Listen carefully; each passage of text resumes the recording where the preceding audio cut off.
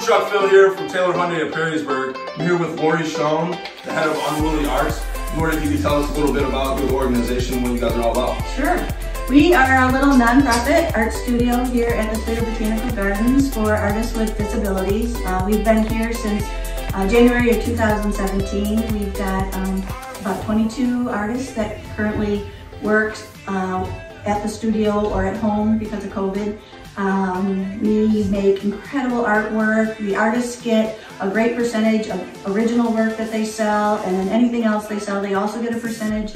All proceeds support our program. We have been really grateful for the community support, especially the Taylor Hyundai and the Barones. We have just amazing community support and always can use more.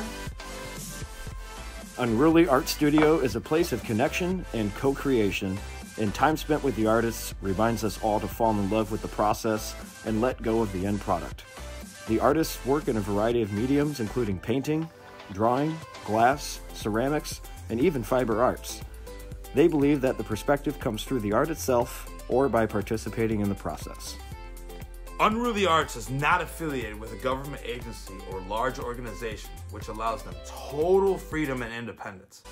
They rely solely on community support and donations to supply the artists with materials and provide the services they absolutely need.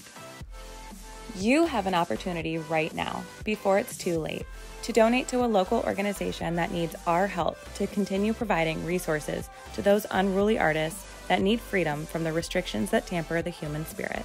Click on the link below right now and show your support today. I'm working on a hippo and a donkey. Wow. Look at that.